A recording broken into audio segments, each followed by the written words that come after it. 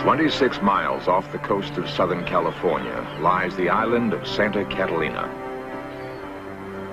A unique team of psychics and scientists has gathered here.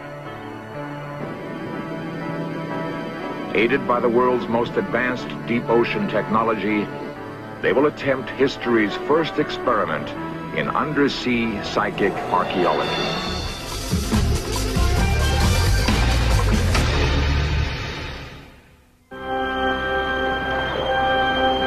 Three-quarters of the globe is covered by vast oceans.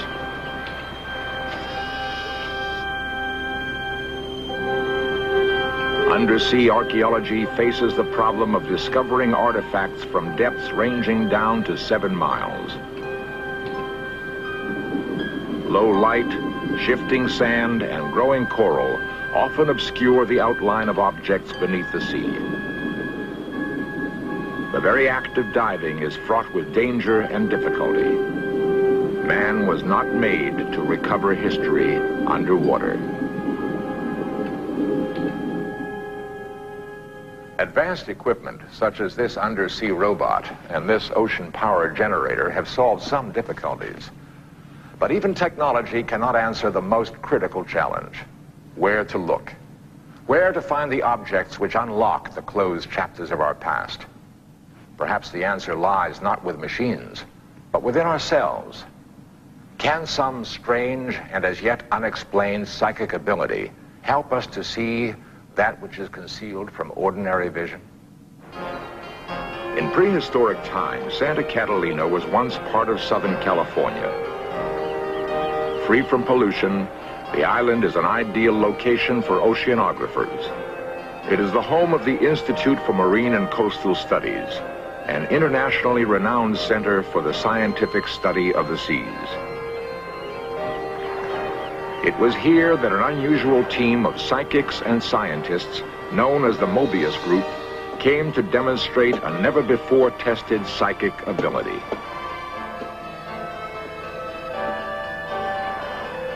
Using an extraordinary new research submarine, the team would attempt to prove that man's psychic capabilities could indeed reveal the ocean's secrets. Organizing this experiment is philosopher and parapsychologist Stephen Schwartz of the Philosophical Research Society in Los Angeles.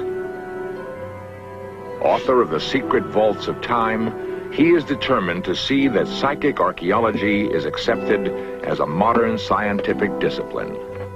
He has researched accounts of psychic investigations being used to discover archaeological sites on land. Based on this research, he now posed a startling question.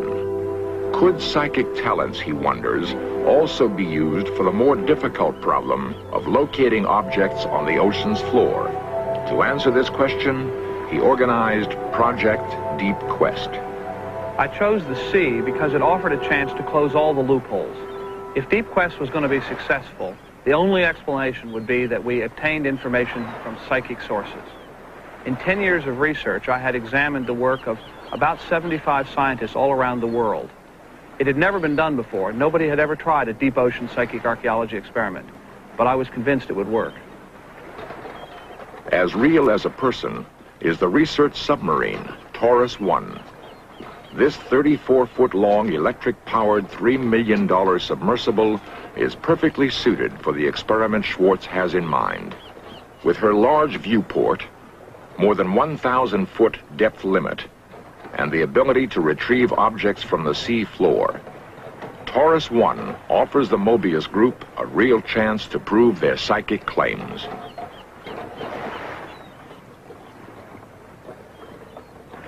For months, Taurus 1 has dived off Catalina, carrying out a wide range of marine biological and geophysical undersea experiments. Now she will face a task of a different order: to prove that the psychic predictions about an undersea site are true. Al Whitcomb, Taurus 1's pilot, will play an important role if Deep Quest is to succeed. Al, we believe that somewhere in these waters we're going to make a psychic hit. About how far out can we to go and get a reasonable day's dive? Well, our first limitation would be the diving depth capability of the submersible, which is 300 meters or 1,000 feet. After that, considering our tow out and our tow in, I say let's stay within the 2-mile range, and it gives us a good working day. So it's somewhere over in here would be ideal if we go out that far. This appeared at first hand to many of our boys as just one of those mad ventures. I did persuade the boys that, you know, it was a viable thing, it could be fun, and we were going to give these guys all the encouragement we could. For all his enthusiasm, Whitcomb knows from past dives that the odds are against success. We'd spent about 20 diving days in the area. We'd covered a lot of ground. We hadn't seen anything other than just a few scraps on the bottom. It was flat, and just a few rocks, a few bits of seaweed, and certainly a multitude of fish, but otherwise nothing.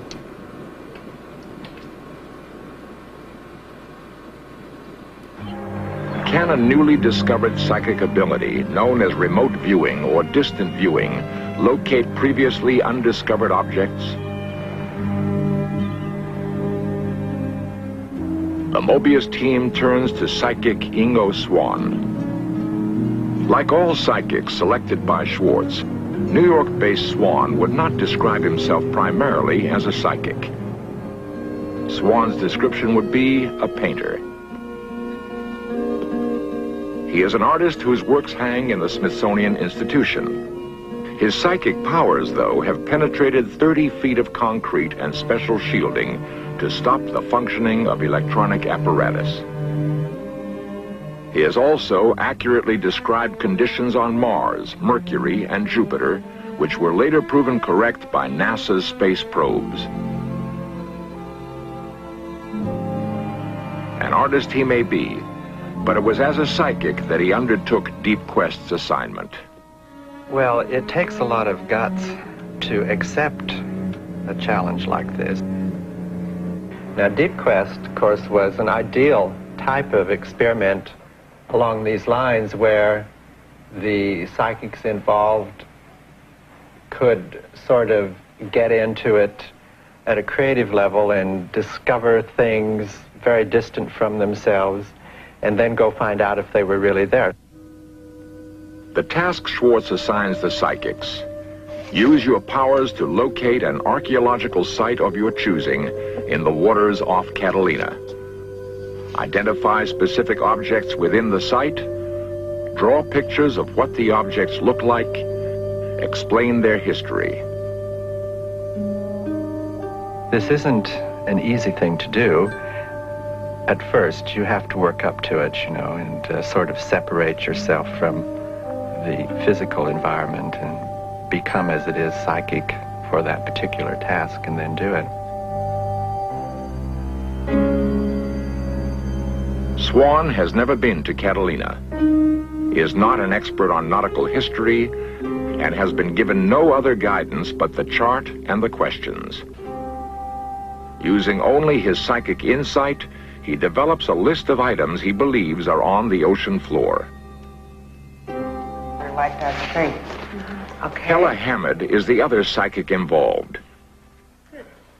She and Swan are regarded by many as the most successfully tested psychics in the United States. I think that's about right. Like Swan, she has no familiarity with Catalina or marine archaeology. Take a look how it is. People think of a psychic as somebody who's wearing a turban and has a crystal ball. I don't think of myself as a psychic. I'm a photographer, and I've been very interested in psychic functioning, and I guess I've spent a lot of time trying to learn how to be more receptive and more tuned to that other world that exists. To me, psychic is just to really be aware, not things with trappings. So I would rather call it being very, very aware. I just sort of look at the map, not as much with my eyes as sort of get the feeling of it. And I tend to feel a heaviness in certain areas.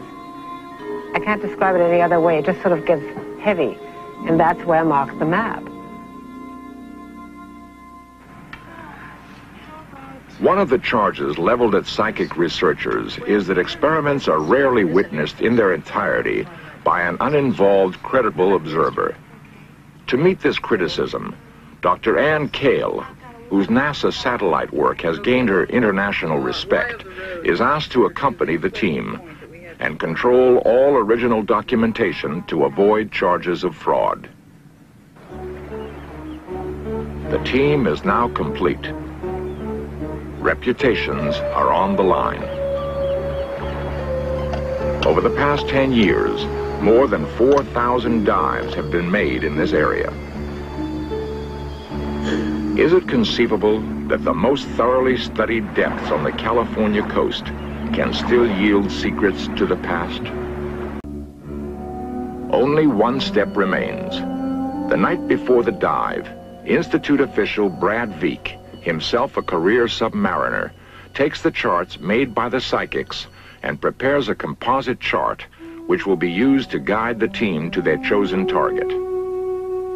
He is amazed that both psychics have independently selected the same site, a few hundred yards out of a total area of more than 1,500 square miles. There is also a long list of specific objects, including winches, chain, and other remains of a wooden ship which had blown up and sunk. As Veek prepares the composite, Hammett feels impelled to reach out yet again through the dark ocean depths. Driven by an impulse she herself does not understand, there emerges in her mind a clear vision of several artifacts, including an enigmatic block. As with all the psychic predictions, this strange, volunteered insight is logged into the experimental record. Will such a block be there?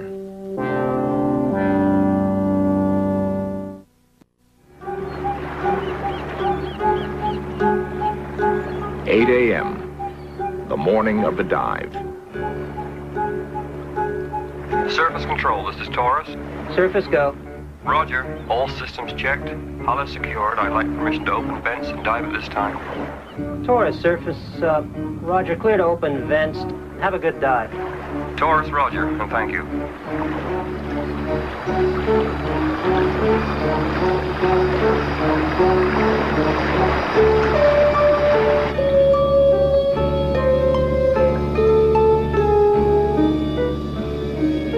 Surface Taurus. On the bottom, depth 80 meters. Visibility 7 to 10 meters. Current nil. Would Deep Quest produce results or pictures of an empty sea floor? 10 a.m., 2 hours into the dive. This is Surface. Any progress? Surface Taurus. Nothing so far. Bottom is clean.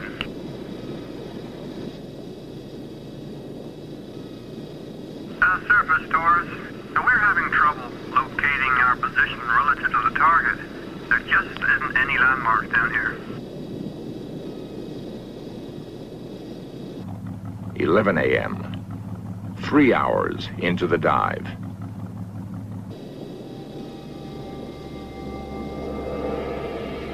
This is Surface. Any luck?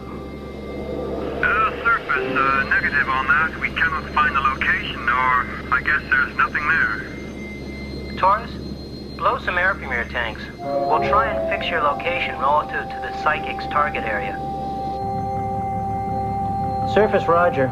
We have your bubbles, Taurus, but you're nowhere near the target area. Taurus, it's now 1200. We've been at this for half a day. To resolve her location difficulties, the Taurus asks the surface ship to lower a sonar homing device. The surface ship is directly above the predicted target.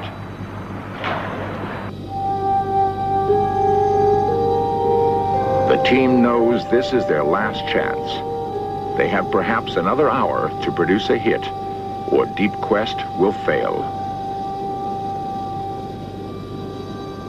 Ingo Swan feels he is receiving psychic impressions, and he advises submarine pilot Al Whitcomb.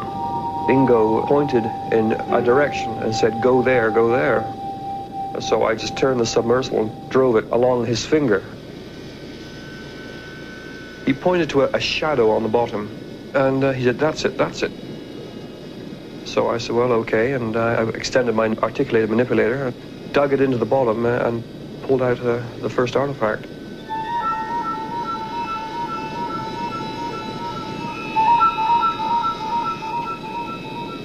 It was astounding because, to me, it wasn't there, period. It just didn't exist. It is clear to everyone in the submarine that the object they have found with Swan's psychic guidance has lain undisturbed for many decades. Its heavy encrustation and almost buried position unequivocally demonstrates this. But one object does not make a wreck.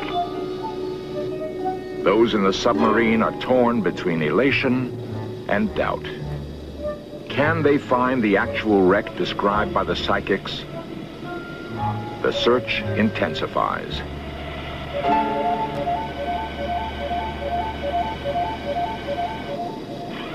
That was that contact.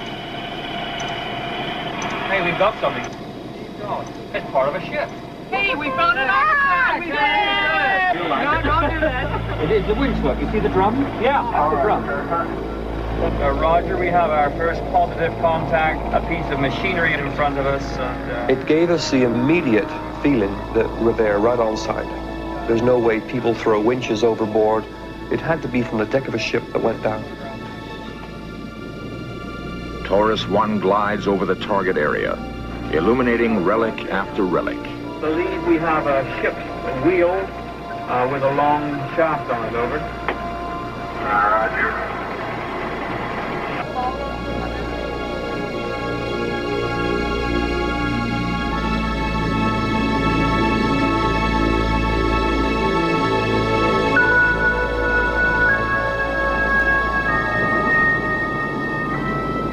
Still, the team wants more.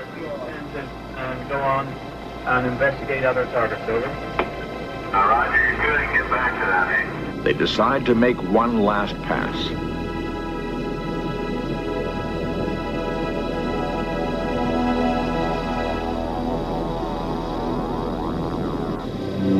Hella Hamid's block, the strange monolith she had predicted.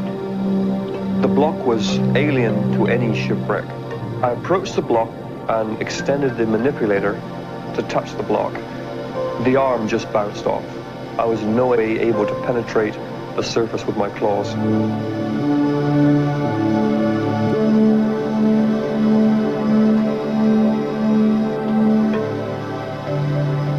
Such a unique psychic prediction coming true stuns Schwartz. I'm not sure we'll ever know exactly what it was. The fact is that woman, who was in every way a perfectly normal person, somehow reached out with her mind and accurately saw and was able to draw something that should not have been there. Here was clear confirmation of the psychic's description of a sunken ship. Here were the chains, pipes, and debris, and Hamid's block. With nothing more than the psychic predictions on charts and Ingo Swan's on-site guidance for fine-tuning, Deep Quest has made history.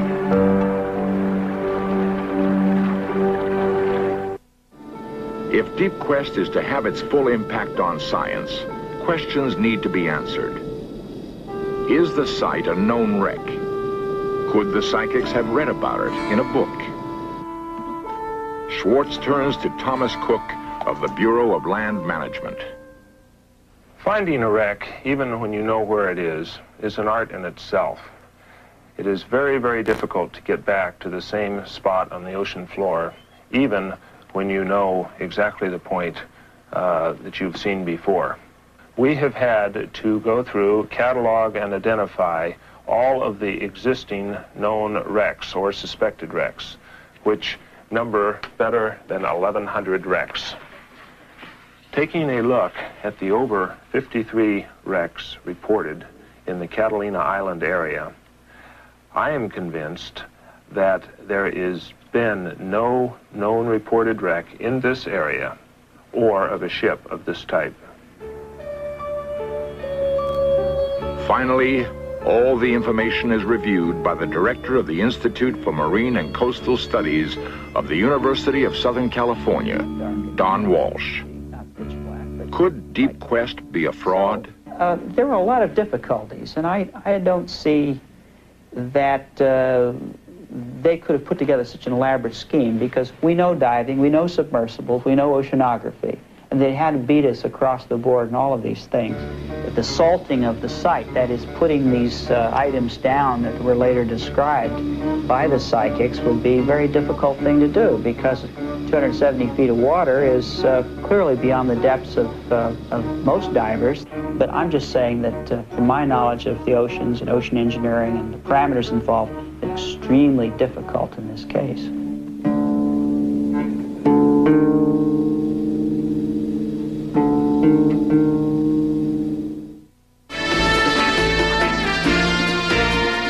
Coming up next, agents hunting down a ring of drug dealers get help from a courageous father on FBI, The Untold Stories. Then, History's Crimes and Trials chronicles the career of Army Captain Jeffrey McDonald, a.k.a. the Green Beret Killer. And later tonight, History's Mysteries brings you the story of intelligence mastermind George Washington and his spies of the Revolutionary War at 8 here on the History Channel, where the past comes alive.